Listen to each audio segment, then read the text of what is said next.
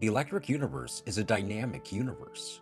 In our own celestial neighborhood, the Earth, Sun, and galaxy are not the disconnected bodies that standard astronomy has envisioned for centuries.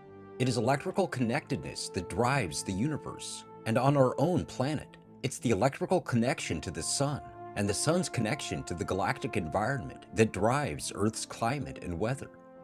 At the forthcoming Thunderbolts conference, EU 2015, Paths of Discovery, a number of speakers will be presenting evidence that so-called climate change on Earth is a naturally occurring process from the Sun-Earth electromagnetic relationship.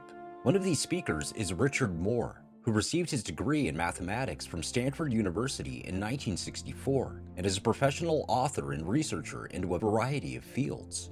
Today, Richard will offer a brief preview and introduction of his talk, entitled The Pulsating Universe and Planet Earth. Long before I heard of the EU model, I had been studying the climate record using the official ice core data. And what I found is that climate follows a very definite pattern. It's a fractal pattern. At whatever scale you look at, you see a series of heating spikes of about the same magnitude occurring at semi-regular intervals. So that there are the spikes that come every 100,000 years. Those are the ones that put it into ice ages. Then superimposed on that pattern, there are smaller heating spikes that occur about every 10,000 years, and then still smaller ones about every 1,000 years, and so on down to series of even smaller spikes. Now that's a very distinctive pattern. It's not a random pattern. It's the signature of some kind of heating source. And what kind of energy source delivers semi-regular spikes of energy over a wide range of intensities and frequencies? So at the time I was doing those studies, my concern was just to understand what the natural climate pattern was in order to know whether or not to be concerned about carbon emissions. And so it became clear that the recent 200 years of heating has been entirely natural, which answered my concerns. And at the time, I didn't dream I might be able to figure out what was causing the natural variation. Then I heard about the electric universe model and immediately jumped in and devoured all the material that was available.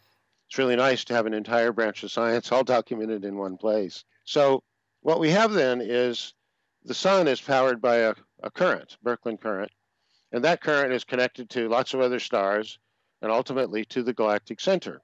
So obviously it's going to be subject to current fluctuations due to discharge events that occur in the galactic center or anywhere along the Birkeland current that the sun's connected to. And discharge events occur over a wide range of scales. And the current fluctuations are going to be passed on to the Earth at the current coming in at the poles. And that's exactly what the climate record looks like. It looks like a noisy electrical circuit. It looks like many different condensers on the same circuit discharging over a wide range of magnitudes and frequencies and all interfering with one another, which is why it's only semi-regular discharges instead of regular discharges. So positive ions come surging in at the poles and they encounter turbulence in the ionosphere, and that causes heating. And the aurora is plasma being heated to glow mode.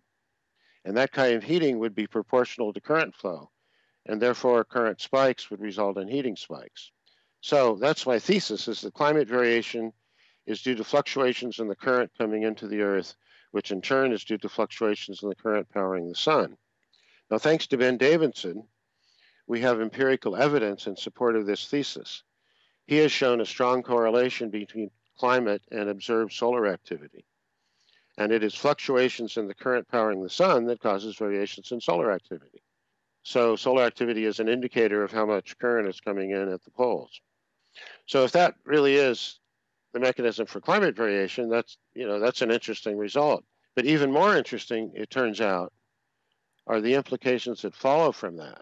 The climate record then becomes a window onto electrical activity in the cosmos and in the solar system. And so there's some very interesting conclusions to be drawn from that. And I'll be talking about that at the conference.